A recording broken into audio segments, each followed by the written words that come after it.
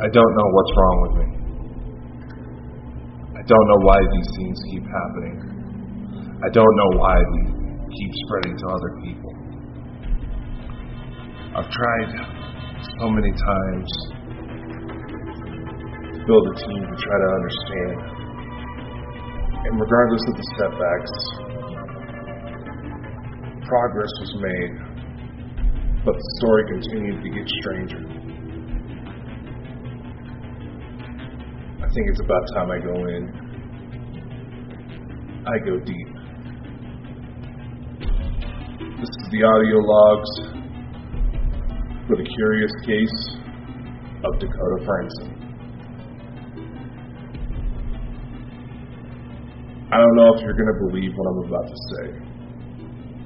Quite frankly, I stopped caring a long time ago.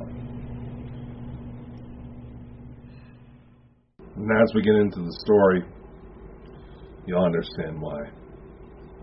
My name is Dakota Frandsen. I am known as the Specialist of the Strange. This is episode 2 of the curious case of Dakota Frandsen. The first episode was meant to be an introduction. It ended up turning into a bit of a soapbox session, and I do apologize about that.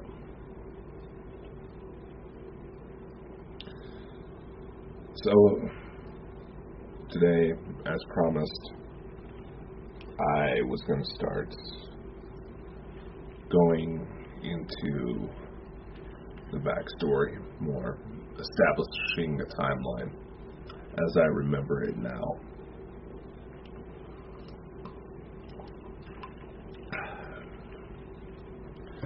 Today is June 17th, 2022. It's 5:40 a.m. Mountain Daylight Time. Right now,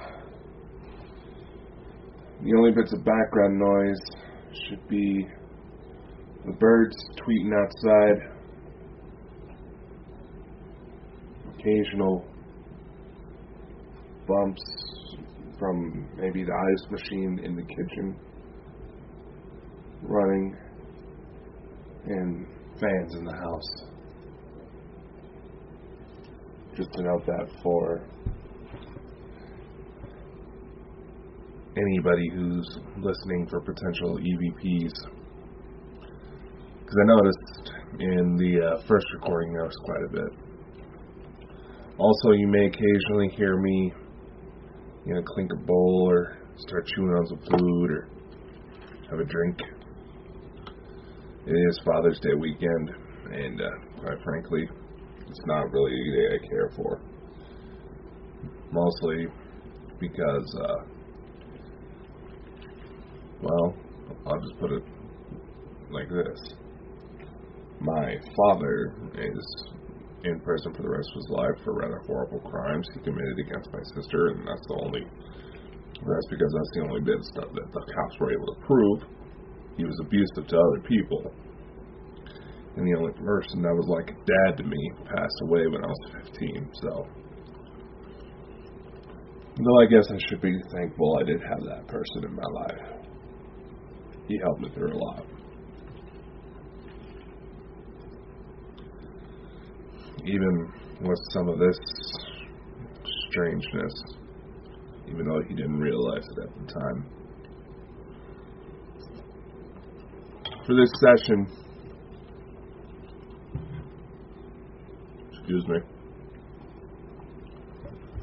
we may bust out Spirit Box and CG5 tones for attempted communications. I'm expected for a live later today at the time of this recording to discuss the travel program, and who knows, I may end up being part of it. Anyway, so as I said, today I want to establish a timeline as I remember it, because This has been a journey of self-reflection, self-discovery. And I need to officially put all this stuff down on paper, or in this case on recording, so I can fully organize my thoughts. Because quite frankly, I don't know what to think right now.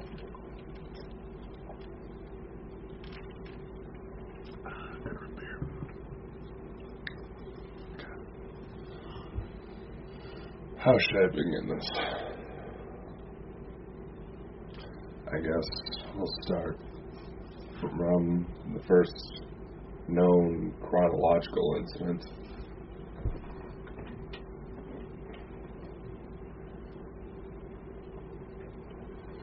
I have these memories from before I was born.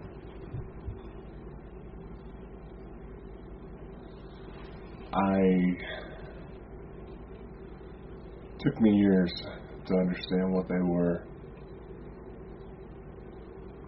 And perhaps I still don't understand them fully. I remember flashes of some kind of conflict.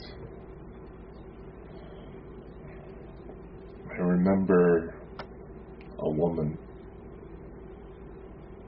trying to encourage me to get through something, and I doing the same for her.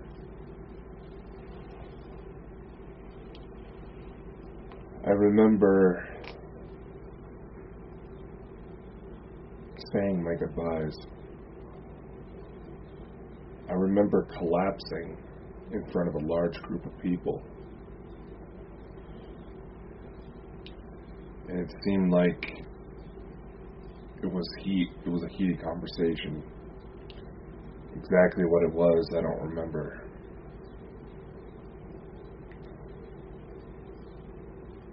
I remember a part of me flying towards Earth.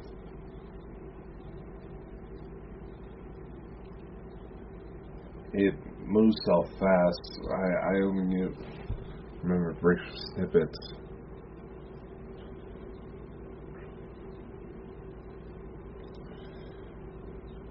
I remember seeing my grandparents get together, but they were still in high school, long before I came about. I remember seeing my mom and my dad coming together. And the only reason I figured out that this was the case was because years later I would come across some old family photos, one through my grandfather's, through a funeral video my mother put together for my grandfather when he passed away, and just other old photos I happened to find while digging through old family junk, you know.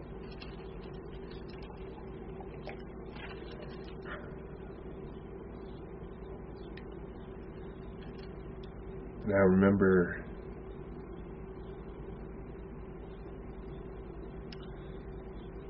hanging about my mother's stomach.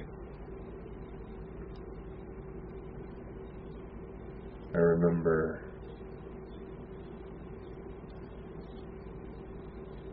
seeing things around the house. I grew up in a small town, Murtaugh, Idaho. It was closely associated with old mining towns that used to be in the area, but those shut down years ago. Murtaugh still there, it's just nowhere near as glorious as the people of Murtaugh seem to think.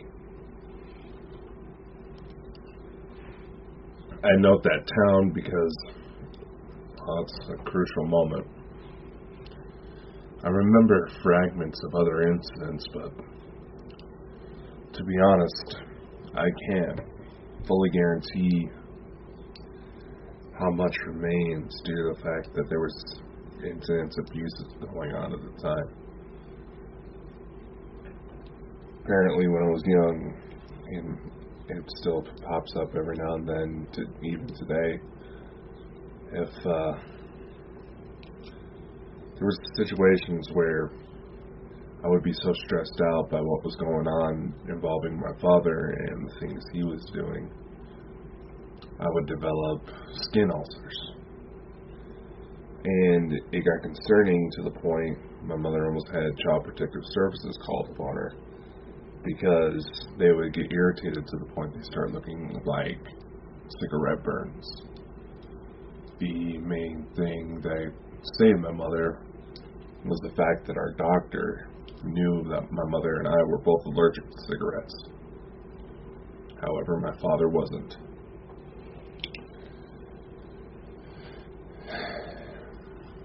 All of this is important to the story. Fast forward, just to kind of elaborate, there was an incident when I was about 3 years old where my stepmother stabbed me in the back of the neck with a pen, and then later dragged me into the kitchen, put a 6-inch butcher knife in my hand, and started daring me, challenging me to stab her. And eventually she grabbed a hold of my hand and made me jump her.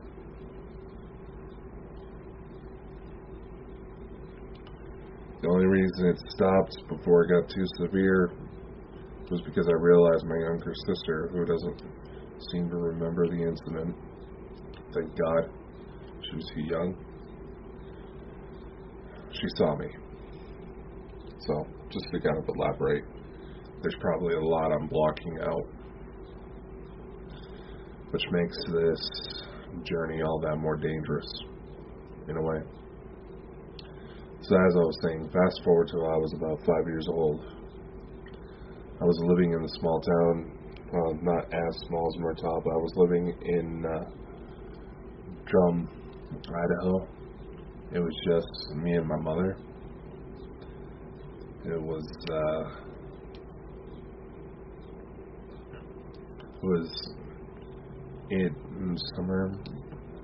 during summer break between kindergarten and first grade. It was just a typical day at the house. My mother slept most of the day because of her work schedule. I just kept to myself, play games, play with my toys. I went to go to bed that night. Then it seemed like a normal night. As I'm talking about it right now, I feel like I'm literally hitting a wall. There's something here.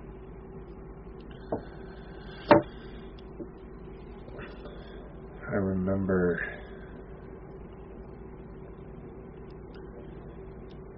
crawling into bed. Elena, she recommended me advice in order to start trying to dig up and more about these incidents, try to retrace as much detail as possible. For those of you who are fans of the show Criminal Minds, when they start talking, regressing certain people through certain sets of memories to try to dig up more information about what happened, it's a similar process, what she recommended. I remember crawling into bed, kind of brushing aside one of my blankets. It was kind of a wool Mickey Mouse pattern, kind of itchy in the summertime. There was, my bed started to creak. There's a little net on the side of the bed because I had a tendency to roll around a lot in my sleep and fall out of bed a couple of times. There was an incident where my mother said that she heard me roll around in bed, fall out of bed, and end up knocking the little net out from underneath my mattress. I hit my head, say ow, but fall asleep right out of the spot. And yes, I'll admit, before I go into the next part of the story, sleepwalking is an issue, but you need to remember every single detail I'm going to share. I remember going to bed that night. I remember hearing something, kind of a electronic pulse sort of noise. And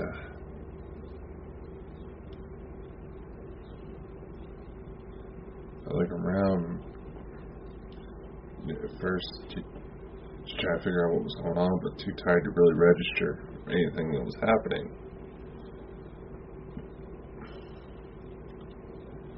And the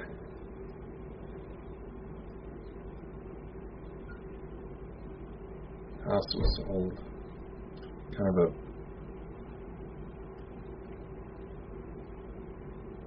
a dirt smell from the basement. House wasn't rarely clean. A lot of spiders in that place. One of the reasons why we ended up moving.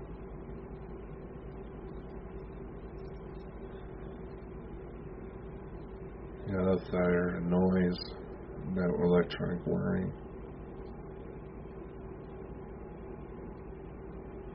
There was someone in the room.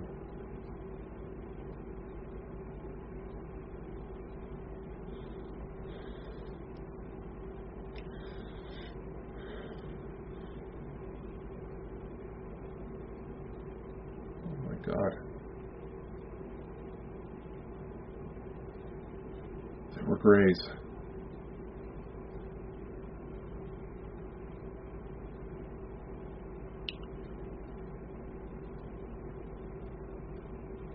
The grays. About a little over 4 feet tall. They came for me. They were, I could hear them in my head. That's where it starts to black out. I remember being in this dark room.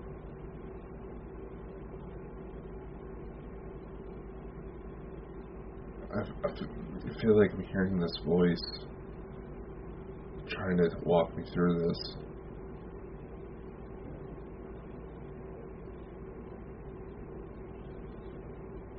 Saying that they blocked certain details.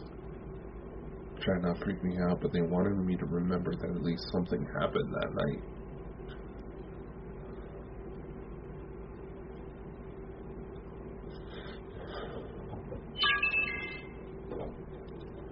Damn, phone notifications. There was a man and a woman that came to me. They got me out of there. And I remember them asking me if they could take me to my grandma's.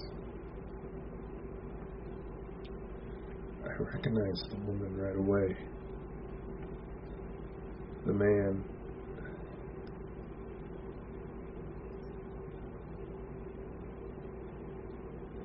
What?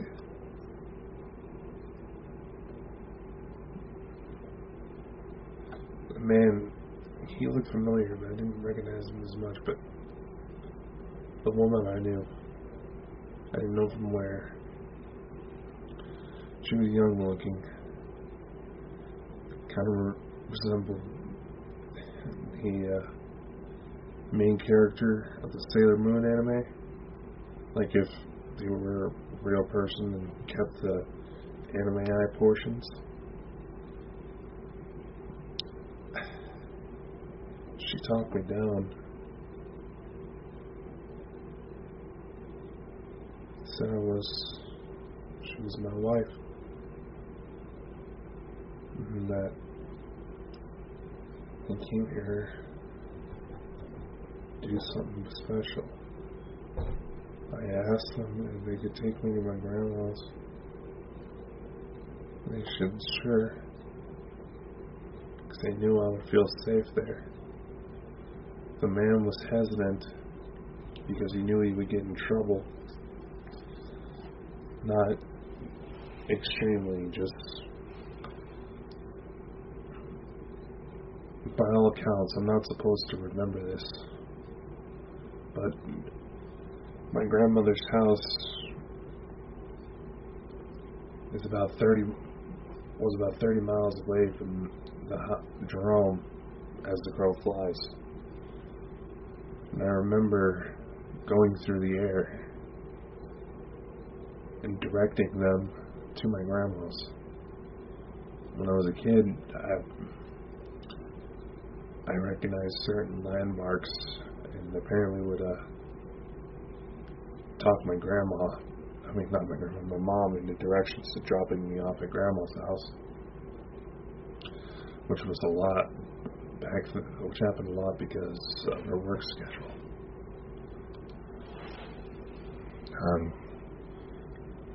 So I was pretty much raised by my grandparents, but I don't really blame anybody involved. There was a lot going on. My mother had me just out of high school, so it's not like she had much prep time for real life, you know? Anyway. So, I'm sorry, I had to pause recording for a little bit because I was starting to get messages on my phone that I needed to answer.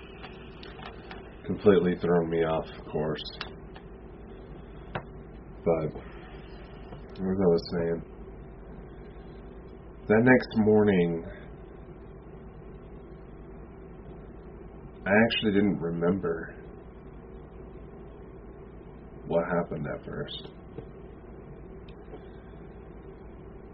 Because I stayed over at my grandparents a lot, I had my own bedroom there.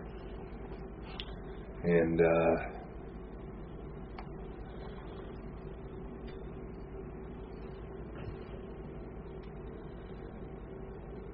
I had my own bed, I had a old TV, Nintendo 64. I woke up, I had no clue how I got there. Came out of my bedroom, my grandparents didn't know I was there. So, which begs the question, how does a 5-year-old manage to make a 30-mile trek over the course of, say, 8 hours? Nobody sees him. Nobody knows how he got in the house. All the doors and windows are locked. And his mother, my mother, calls my grandparents freaking out, thinking that I got kidnapped. I guess in a way I did.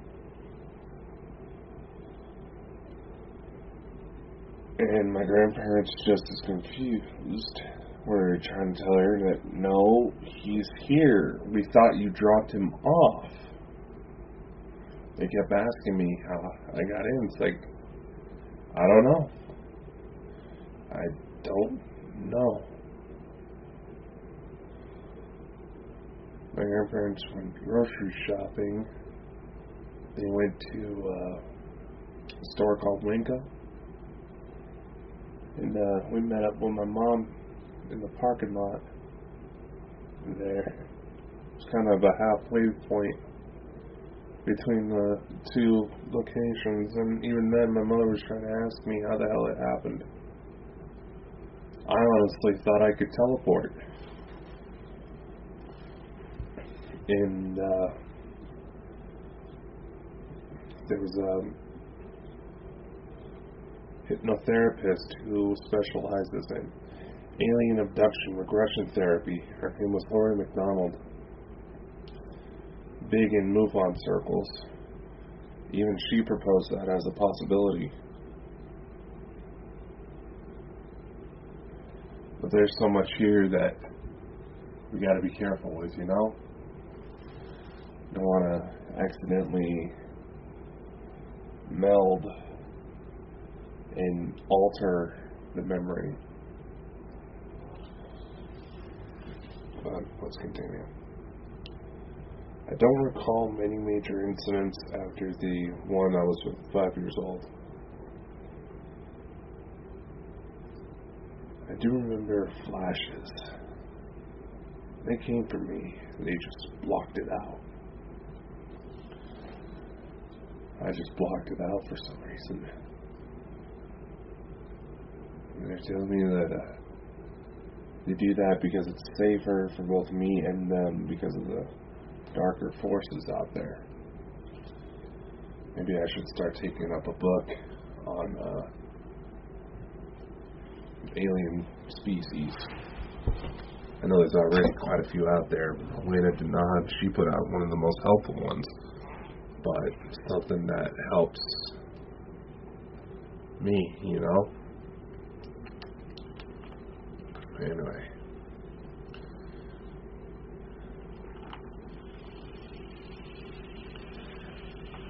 Fast forward to when I was about 12 years old.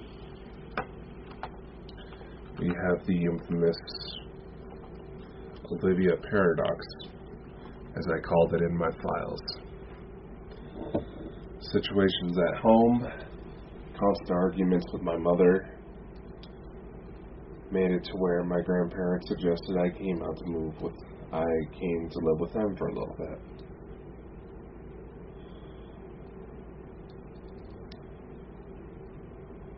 Basically, we were arguing to the point where they feared that one of us was going to go off the deep end and it was going to end ugly.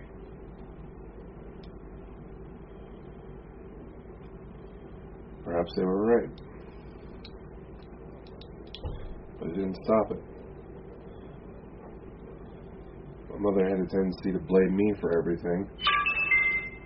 Got physically abusive quite a few times. Anytime I started acting like I was getting ready to retaliate, she would even try to throw the line at me. Oh, do it. Just fucking do it. Let's see who the cops will actually believe. You're bigger than me. I'm trying my best to forgive her, but there's a lot that went down that's a little hard to get over. Eventually, the point got to where I started thinking about killing myself because I felt like nobody loved me.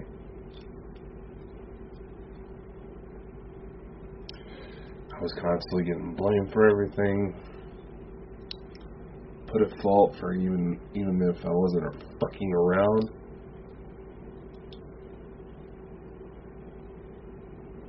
I tried to kill myself by hanging myself in my bedroom closet at my grandparents' house.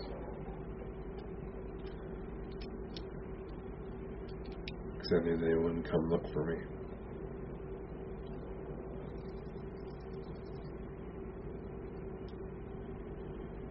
I wanted it to hurt. I wanted to leave, but I wanted to make sure they knew how much I was hurting.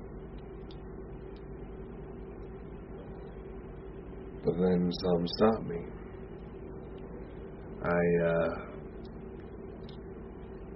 had a flash to where a vision or somewhere where it looked like I was floating in this vast blue void, unable to move anything except my eyes, really.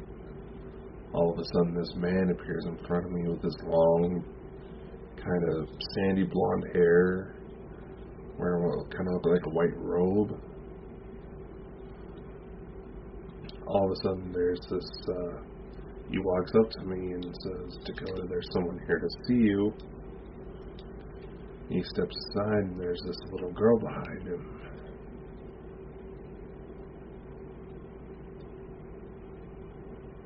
And there's more. There was a woman there too. I immediately noticed the girl. She looked just like me. She was just crying her eyes out. She runs up to me, gives me a big old hug. I'm starting to lose control of my body. Seeing this girl in pain just gave me this pit in my stomach, you know? And she looks at me and says, Daddy, please don't do it. Before giving me a kiss on the cheek, and the vision ended. That little girl appeared several times throughout my life. And after there was an attack from a being known as the Hat Man, while I was doing a YouTube live with my previous affiliations, she started to appear to other people more. And I was able to create a photo of her, then eventually reverse engineer, quote unquote, a photo of her mother. And a month after that attack, a photo of her baby brother. I don't remember many incidents after that, but one in particular took place a month after the Hat Man attacks. We were still recovering. One girl ended up having to go to a mental institution for the situation that was unfolding in her life. One guy who was dealing with on and off cancer treatments, his cancer came back, and both of them came to me saying that there was a little girl that was appearing with them. The woman I mentioned, she knew the story. She would ask me if she's saying she thought she would see the little girl. And she also knew the name I used for her, which was Olivia. I described her to a T. Well, it was around this time Olivia left an EVP while they were doing an episode of their podcast saying Mommy, and having been on the hunt for this little girl for 13 years, I thought it was a lead, so I used an artificial intelligence program on my phone to merge our faces, and sure enough, I had a little bit of baby fat features, make the eyes a bit bigger, give her a baby appearance. It was an exact match. Out of what ended up being, what's up to now, 20 different people who have had visits from my daughter, her brother, and her mother, besides me, there were certain ones, let's just say that it's a good thing they wore glasses, otherwise their eyes would have popped right out of their sockets from shock. A month after the Hat Man attacks, I remember being taken into this, I remember this one night where I appeared in what looked like a hospital room. And there was a woman and a little girl laying in what looked like a hospital bed. The little girl realized I was there, smiled and said, Daddy, come meet my new baby brother. I come look, and the kid looked just like me. I tried to get a look at the mom, but her face was kind of blocked out at the time. Then there was this window with a panoramic view, so to speak. I look outside and it looked like the surface of Mars. I spoke with Elena about it, and she said there might be some sort of hybridization program I got involved with. Chances are my family's been involved with. The following day, I happened to be on a video call with a psychic. She wanted to speak with me, just kind of BS about some stuff going on in the company we both worked for at the time. She did that a lot, especially when she found out that I was the same age as her son. She started talking about, saying, you had a visitation last night, didn't you? I was like, what do you mean? Something happened to you last night. You know the difference between spirit and aliens. Not a lot of people do, but you do. Then all of a sudden, there was a voice that came through. The video call. She didn't hear it, but I did. It came through on my end saying, Daddy, listen to her. That was my first hint that the reason it was taking so long for me to try to find information as to who Olivia is, who her mother was because I wasn't looking up. Later on, the AI-generated images, I showed it to another medium, and she looked at me and said, well, Dakota, I can tell you that she's definitely Pleiadian. And further on in the conversation, she revealed that apparently Pleiadians are very sexual.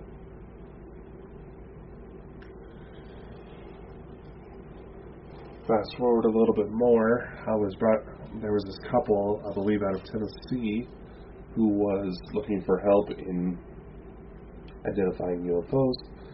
They told me about Elena Denon's book, A Gift from the Stars, to which I ordered a copy, read through it, practically like a Bible. And apparently, Pleiadians, according to her, Pleiadians are in fact sexual. And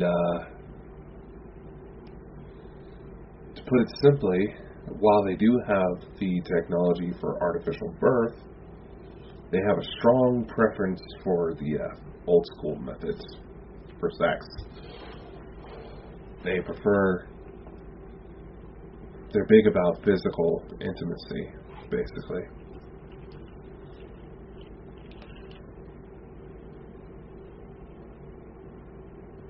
Conversations and contact attempts pointed to where the particular Pleiadians, Olivia and her mother my kids and their mother were surrounded the Halconi star system, if I'm not mistaken.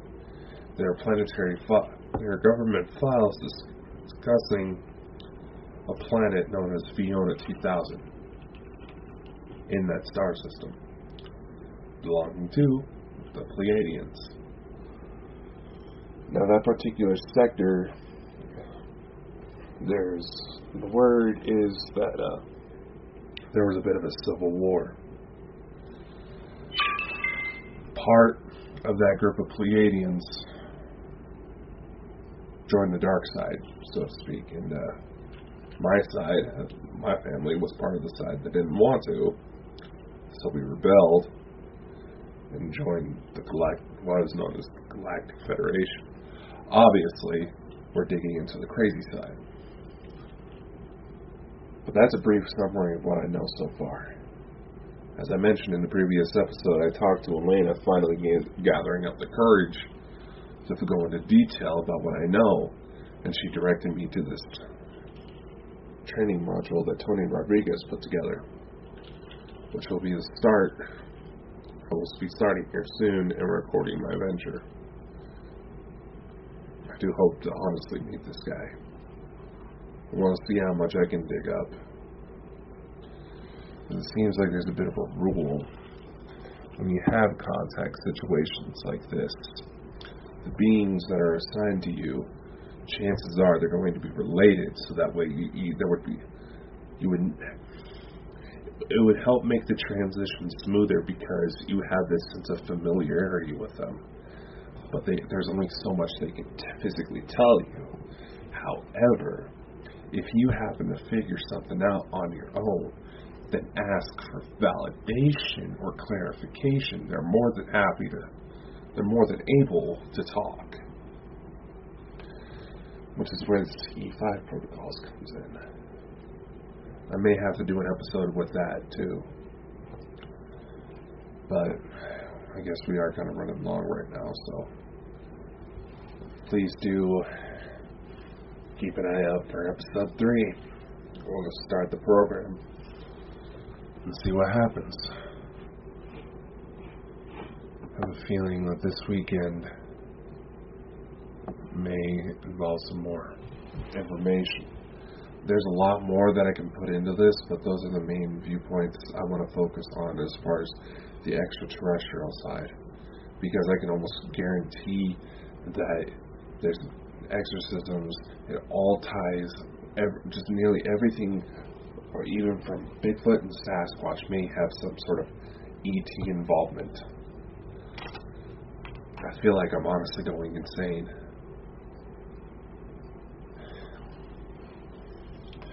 Hurry up, Elon, with the fucking Neuralink chip so I can download my memories and look through them like video files. You know? Anyway. Stay safe. Much love, y'all. Let's see what happens when we go down this rabbit hole.